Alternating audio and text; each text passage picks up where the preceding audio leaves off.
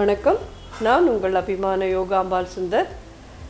இன்றைக்கி என்ன பார்க்க போகிறோன்னா, சம்மர் டேஸ் வந்தாச்சு. நிறைய பேர் வடாலாம் எப்படி பண்ணணும்னு சொல்லுங்க அப்படின்லாம் சொல்லி கேட்டிருந்தேன். ஒன்றுன்னா ஸ்டார்ட் பண்ணலாமேன்னு தான். பார்க்க போனால் பங்குனி சித்திரை வைகாசிக்குள்ளே முடிச்சிடணும். வைகாசிக்கு அப்புறம் காற்றடிக்க ஆரம்பிச்சிடும். காற்றடிச்சா மண் வடாத்துலலாம் விழ ஆரம்பிக்கும். அப்புறம் நமக்கு யூஸே இல்லாமல் போயிடும். பட் நான் இன்றைக்கி பண்ணுற இந்த இலை வடாம் நீங்கள் வெயிலில் தான் கொண்டு போய் வச்சு காய வைக்கணுன்னே இல்லை. இதை உரிச்சிட்டு ஆற்றுலேயே ஃபேன் கீழே காய விடுங்க ஒன் டே. அடுத்த நாளைக்கு அதை முரத்துலேயோ இல்லை வேறு ஏதான தாம்பாளத்துலேயோ போட்டு வெயிலில் கொண்டு போய் வச்சதுனாலே நல்லா காஞ்சி போயிடும். இப்போ இதை எப்படி பண்ணலான்னு பார்க்கலாம். இது என்னென்னு பார்த்தீங்கன்னா, வெறும் பச்சரிசி அதை ஒரு 4 hours ஊற வச்சேன். அதுக்கப்புறம் நல்லா வெண்ணெய் மாதிரி அரைச்சிருக்கு. 10 hours கிட்ட இதை புளிக்க விட்டுருக்கேன். 4 மணி நேரம் அரிசியை ஊற வச்சுட்டு வெண்ணெய் மாதிரி அரைச்சிட்டு 10 hours புளிக்க விட்டுருக்கேன். இதில் உப்பை தவிர வேறு எதுவுமே போடலை. ஜென்ரலி பார்க்க போனேன்னா நியூவாக பிரசவிச்சிருக்கிற வாழ்க்கெல்லாம் இந்த இலவடா வித் கஞ்சி தான் எங்களெல்லாம் ராத்திரியில் கொடுப்போம். இந்த இலவடாத்தில் பிரசவித்த குழந்தைகளுக்கு கொடுக்குறேன் அப்படின்னா மிளகா சேர்க்காதீங்கோ. ஜென்ரலாக நம்மளும் சாப்பிட்லாம், அதனால் ஒன்றும் இதுவே இல்லை, ரொம்ப நன்னாவே இருக்கும். இது நம்ம சாப்பிட போகிறோன்னா இதில் பச்சை மிளகா ஆட் பண்ணிக்கலாம். இது 1 கப்பு தான் அப்படிங்கிறதே நான் மொத்தமாகவே இது ஒரு 5-6 பச்சை மிளகா அரைச்சிருக்கேன். நான் ஒரே 1 ஸ்பூன் போடுறேன். இதில் உங்கள் காரத்துக்கு தகுந்த மாதிரி தான் இதெல்லாம்.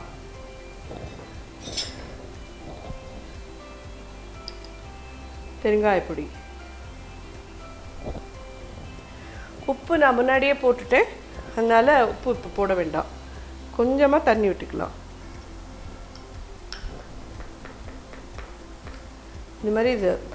இந்த மாதிரி கன்சிஸ்டன்சியில் இருக்கணும். ரொம்ப நீர்க்கவும் இருக்கக்கூடாது, ரொம்ப திக்காகவும் இருக்கக்கூடாது. ஓகேவா? தோசை மாவு பதம்னு வச்சுக்கோங்களேன். இலை வடாம் சொல்கிறேன், நீங்கள் ஏதோ தட்டு வச்சுருக்கேளே அப்படின்னு எல்லோரும் கேட்கலாம்.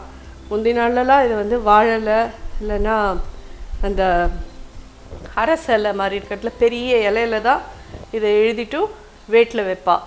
நல்ல பெருசு பெருசாக இருக்கும். ஒன்று ஒன்றா பிச்சு எடுத்துகிட்டு இது பண்ணலாம்.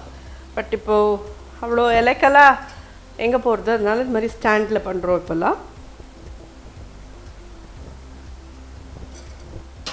இதில் தான் வேக வைக்க போகிறோம். ஸோ முன்னாடியே தண்ணி விட்டு அடியில் இது போட்டு ஸ்டாண்ட் போட்டு வச்சுருக்கேன்.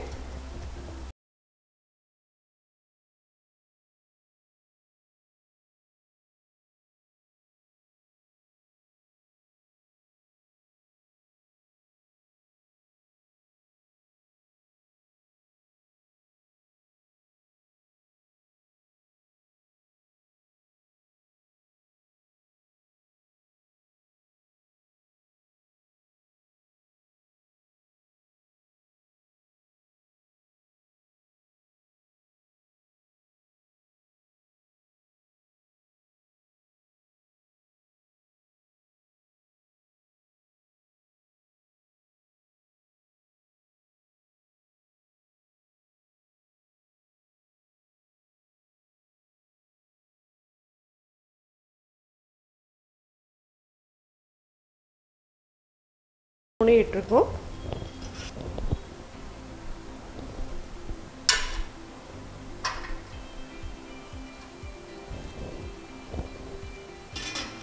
இது வேகட்டும். இது 3 தான் வச்சுருக்கோம் அப்படிங்கிறதுனால ஒரு 7 நிமிஷம் இருந்தால் போதும். 5லேருந்து 7 நிமிஷத்துக்கு மேலே தேவை இருக்காது. அதுக்கு 7 நிமிஷம் வெந்ததுக்கு அப்புறம் இதை பார்க்கலாம். இது ஒரு 8 நிமிஷத்துக்கு மேலே ஆறுது, ரெடியாக எடுத்தது. அடுப்பு அணைச்சிடுறேன்.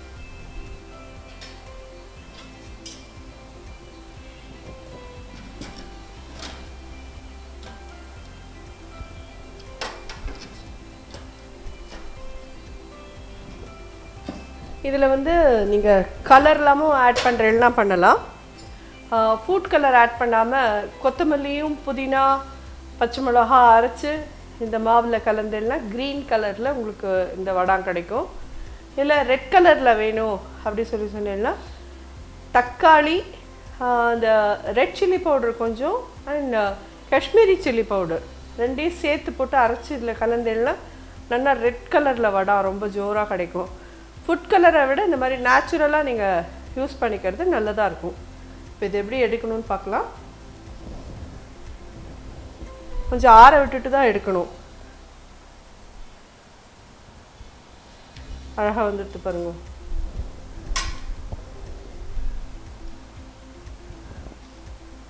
மெலிசாக இருக்கும். இந்த மாதிரியே எல்லாத்தையும் நீங்கள் இட்டு இதில் நீங்கள் எங்களுக்கு பச்சை மிளகா வேண்டாம் அப்படின்னா ஓமம் போட்டு பண்ணலாம். இல்லை ஓமம் எங்களுக்கு பிடிக்காது அப்படின்னா ஜீரகம் போடலாம். நீங்கள் எது வேணால் யூஸ் பண்ணலாம். இதில் இலவடாத்தில் இலவடா வந்து ரொம்ப ரொம்ப ரொம்ப நல்லது உடம்புக்கு. இதில் ஜவ்வரிசி கூட ஆட் பண்ணாமையே நான் பொரிச்சு காமிக்கிறதே எப்படி பொரிசாக பொரியறதுன்னு பாருங்க. நல்லா இருக்கும். இது எல்லோரும் இதை நிச்சயமாக ட்ரை பண்ணுங்க. இது ரொம்ப ஈஸி. வெயிலில் போய் உட்காந்து பாடுபடணும்லாம் கூட இல்லை. ஆற்றுலேயே உட்காந்தவனுக்கு நிழலில் நல்லா பண்ணி டேபிளில் உட்காண்டே பண்ணி டேபிள்லேயே காய போட்டு அப்படியே எடுத்து வச்சுக்கலாம். இந்த ஸ்டாண்ட் உங்களுக்கு எல்லா பாத்திர கடையிலையும் கிடைக்கிறது. ஸோ இதை பொரிச்சு காமிக்கலாம். இது எப்படி பண்ணுறது இந்த வழிமுறையை பார்த்துட்டு நல்லா காஞ்சி எப்படி ஆகிட்டு பாருங்க. இது ஒரு 1 டேயில் ஃபேன் கீழே சுமாராக காயும். அப்புறம் நீங்கள் வெயிலில் வச்சேன்னா தான் இந்த மாதிரி அந்த மாதிரி சத்தற அளவுக்கு காயணும். அப்போ தான் அது நல்லா லாங் லாஸ்டிங்காக நிறைய நாளைக்கு நிற்கும். ஈரத்தோடு எடுத்து வச்சுட்டேன்னா அது கொஞ்சம் காலம் பிடிச்சிரும். 2 நாள் எக்ஸ்ட்ராவாக காஞ்சாலும் தேவையில்லைன்னு நல்லா வெயிலில் காய வச்சே எடுங்கோ. இது எல்லாத்தையும் எண்ணெய் காயட்டும். நான் பொரிச்சு காமிக்கிறேன். இது உங்களுக்கு அப்படி நல்லா கரக்கரன்னு காயணும். இது வடாமுக்கெல்லாம் மட்டும் எப்பயுமே எண்ணெய் நல்லா ஃபுல்லாக காஞ்சப்புறம் போடுங்கோ. அப்போ தான் நல்லா வீசி பொரியும். எண்ணெய் காயறதுக்கு முன்னாடி போட்டேன்னா அப்படியே உட்காந்துட்டே இருக்கும். நீங்கள் என்ன சைஸில் போட்டேலோ அதே சைஸ்லேயே இருக்கும். அந்த வடாத்தை நீங்கள் திங்கரிச்சே கடக்கு முடக்குன்னு இருக்கும். அது அதனால் எண்ணெய் நல்லா காய விட்டுருங்கோ வடாம் பொரிக்கரிச்சே மட்டும்.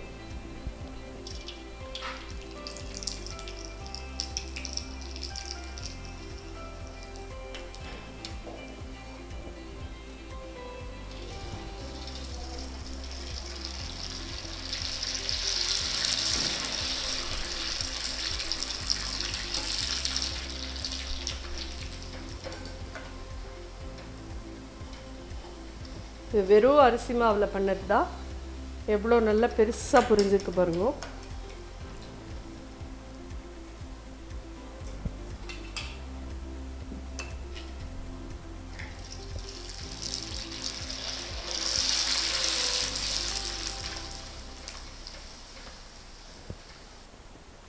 அரிசி அப்பளாமும் இதுவும் ஒன்றா அப்படின்னு கேட்டேன்னா கிடையாது.